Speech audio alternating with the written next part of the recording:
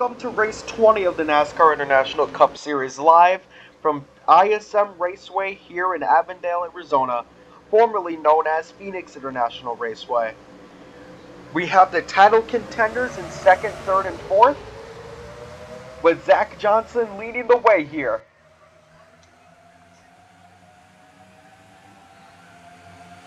Johnson has the lead coming into turn one, but Martin is looking to get aggressive early. The number 3 Arfrada way into the inside.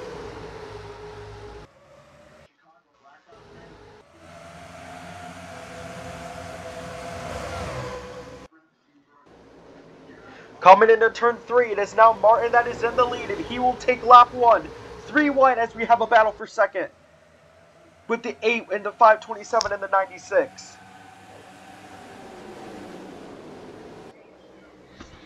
Martin goes way into the outside. Not the preferred way you want to be, but so far he holds on to it. Barely taps the wall, but that's not going to affect his speed.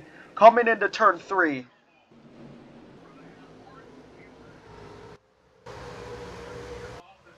And into turn 2, it is Martin who takes lap 2.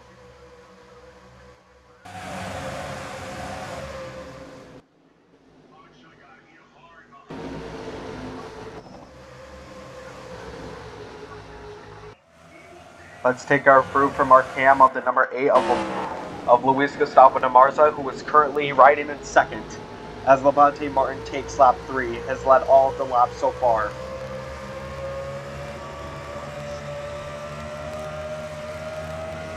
It is the title contenders who take the top 3 at the moment. The 8 and the 96 are looking to wear their first. Martin is looking to make it twice in a row. We'll look here from perspective, Cam. Kronberg has gotten closer. Martin still has a significant lead at the moment. But are his tires going to wear out too early because of it?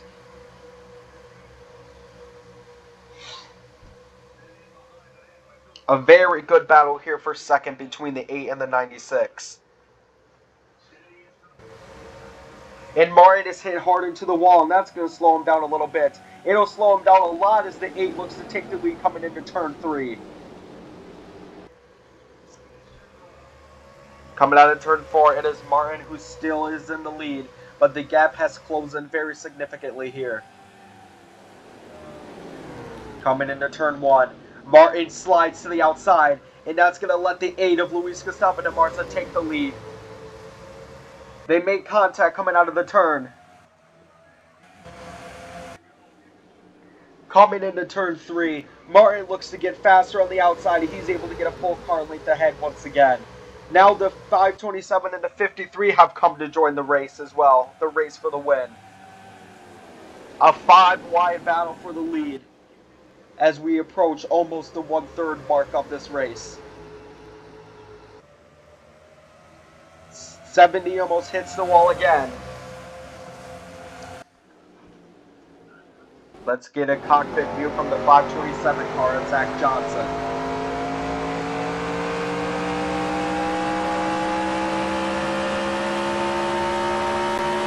All Johnson can see at the moment is the back of Felix Kronberg. Martin has gone way into the inside and has completely slipped. The 96 even drifted a little bit coming into that turn.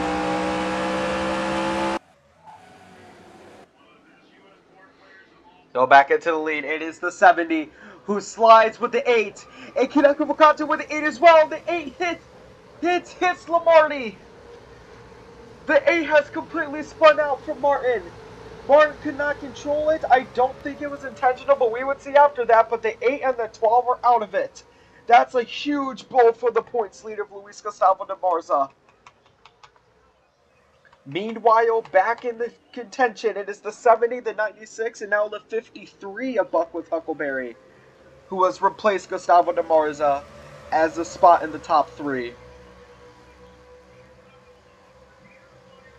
The 70 is very badly damaged. That could affect his aerodynamics greatly.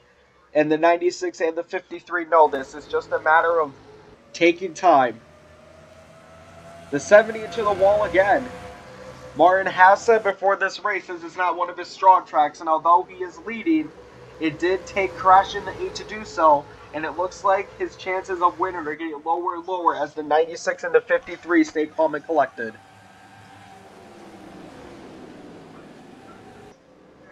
As you see here, Martin is way into the outside, getting slippery once again, and it is Kronberg who will take advantage of it.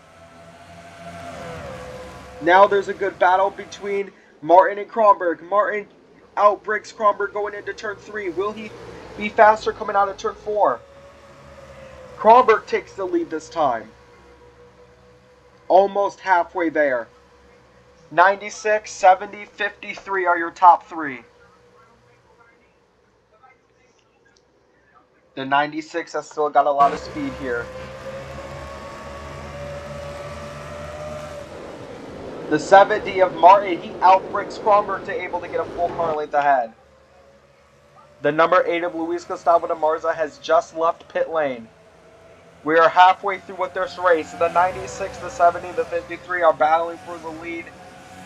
Amazingly, very close racing we have here. The closest we've had in a while. The 96 taps the 70. All 3 of these cars are looking to get very aggressive. Meanwhile, there's a very unusual contender almost in the top 5. Elliot Yankovic, the 74, Zach Johnson's teammate. He's looking for his first top 10 of the season. The 70 and the 96 almost made contact again, and the 70 is slipping. Those tires are definitely worn out by now. But it's the 70 who still has the lead. Now it's the 53 onto the outside, looking to take the lead away from Kronberg. Martin leads this time by 5/100ths of a second. This is very close racing here between these 4. Morrison Jr. and Yankovic are looking to play patience at the moment. You see from our helicopter cam, this is how close the racing is at the moment. Coming into turn 3. The 70 rubs the 96, but gets completely outbraked. The 96 is able to get faster coming out of the turn. And now Johnson and Morrison Jr. go into the inside. 3 wide coming into turn 1. And it's still 3 wide coming into turn 2. Oh, the 70 hits the wall hard there and affects the domino effect on the 53 as well. And now there's a lap car of Luis Gustavo de Marza who is now going to be a factor here. This time, it is Felix Palau Kronberg who comfortably has the lead now. Already passes the lap car. Dustin Morrison Jr. looks to be the next car in contention. The 70 has fallen back behind. After those good few laps of racing, it is now the 96 who has a significant lead over the rest of the pack.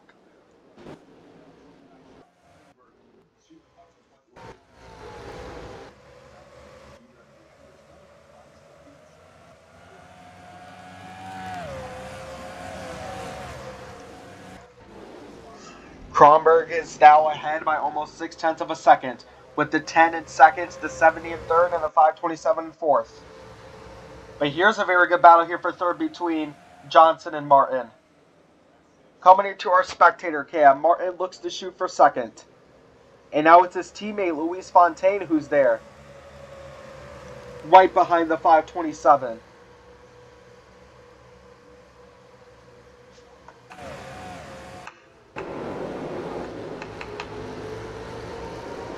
Let's see from our roof cam of Zach Johnson in the 527 Red Bull Toyota. Down the back straightaway. It looks like Felix Palau Kronberg is going to redeem himself from the early laps trouble he had in the last race and get another win. But it's not over yet. Dustin Morrison Jr. looks to get a win as well.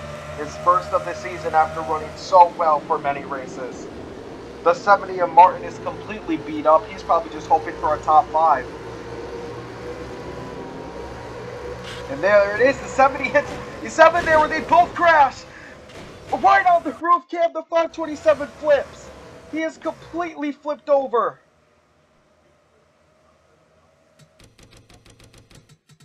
Let's take a look at that again. As you can see from right here, from our pit lane 2 cam. The 70 coming out of the turn, hits the 527 and causes the 27 to flip into the wall. But the 70 is able to save it, but a lot of cars pass because of it. The 70 of Martin has fallen all the way behind Falcon Star for 15th with 3 laps to go. 4 laps to go. Meanwhile, up front, Felix Palau-Kronberg has completely ran away with it. All of the other title contenders are out of victory contention, and now he can just cruise to the victory lane after a great redemption story. But we have a very good battle for third here. Fontaine has now taken the 3rd spot, with Yankovic looking to get his first top 5 of the season. Can he? All he has to do is just ride with Buckle Huckleberry. It doesn't even matter if he's in front or behind. A 4th place finish for Yankovic will be more than great for him. 2 laps to go here at ISM. Kronberg is ahead by over 2 seconds. Almost 2 seconds to be exact, 1.91.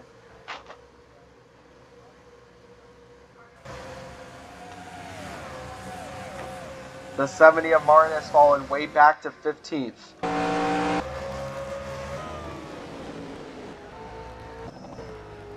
And there is your leader, Felix Palau-Kronberg, 1 lap to go. Started out in amazing form and then fell off completely in the last race, having to pit in early at Auto Club. But now he is looking for redemption to find himself back into the title race convincingly. Meanwhile, as Felix Palau-Kronberg finishes here at ISM in the 1st place position, we are also looking at Elliot Yankovic, the rookie from the Balkans, who is going to get his first top 5 of the season. The first time Yankovic is the 1st place rookie in a race, and Martin has fallen all the way back to 16th. A huge blow for the 70 and the 8, and a huge victory for the 96.